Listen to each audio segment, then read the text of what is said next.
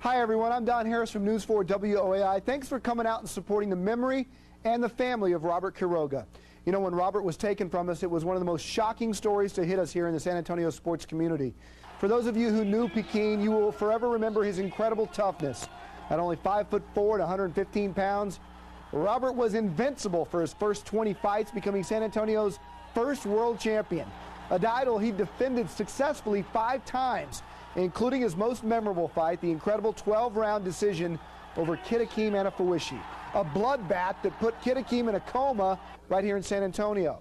Robert was inducted into the San Antonio Sports Hall of Fame in 2001, and after he lost his last 2 fights, I know we all respected him for the way he walked away from the game of boxing at the age of 25. He told us to remain true to the sport.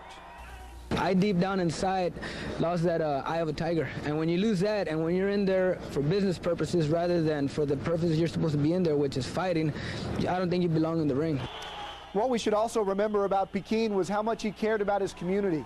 He worked with kids after retiring from boxing and worked at changing the direction of his West Side neighborhood. I will always remember Robert Quiroga for his Rocky-like effort against Kid Hakeem. It's amazing they both didn't die in the ring that day. I sat at ringside amazed at the blood, the brutality, and the courage that he showed. But I also came to know the gentle Pikin, the West Side kid with that big smile. Underneath that smile, the same fire and determination that made him a world champ.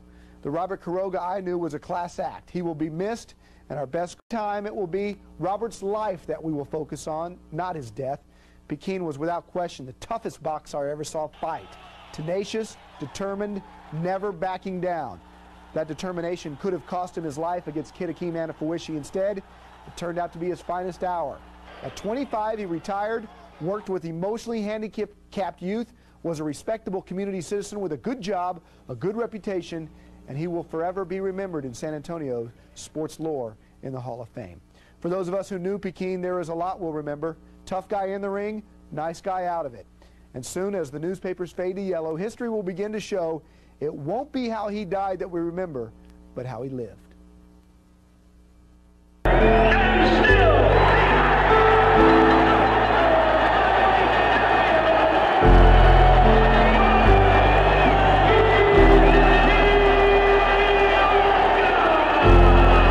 He's a good friend, you know, a good long-time friend. I mean, he's going to be missed by everybody here in San Antonio. Even the ones that didn't know him, they're here to pay their respects. You gotta understand, a man like that, he put San Antonio on the map. Bring the first world title to San Antonio. He was a great person outside the ring, and I judge people by what they do outside the ring more than I do inside, because who you are outside the ring is the person you really are, and Robert was a great person. He's a big part of where I want to be in my future, you know, and I'm kind of sad that I never really got to know him. I know that he loved his daughters and he was always with them, always.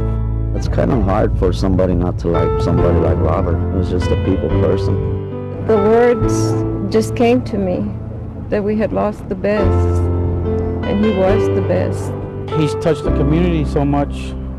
That's why you see a lot of people out here. He was just a great guy, always just a fun guy to be around with, and I just feel it's a tragedy, and it's something that never had to happen, and it's unfortunate, but he's going to be missed in San Antonio.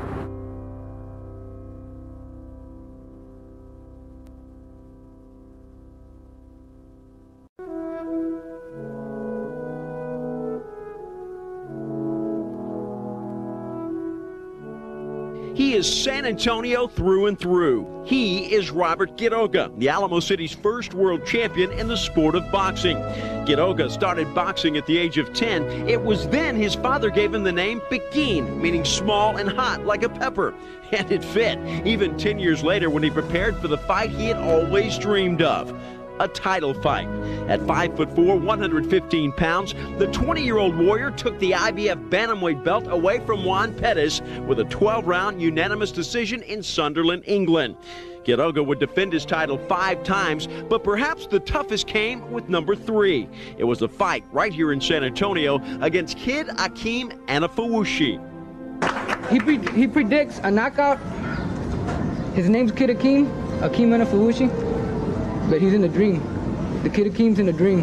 He's in your backyard, bro. In my backyard, and he came to the wrong town against the wrong guy. and I'm going to keep my belt. It was a brutal 12-round brawl between two warriors who refused to lose. Quiroga, to the delight of his hometown, won by unanimous decision, but both fighters showed the pain and the toughness of the bout. Now, Quiroga made the most of his fame. He led the fight against drugs right here at home, making him a true champion that kids could look up to. Quiroga went through firefighter school and worked as a counselor after he retired from boxing. He had a great career. He was a true champion. And now Robert Quiroga is definitely worthy of being called a Hall of Famer.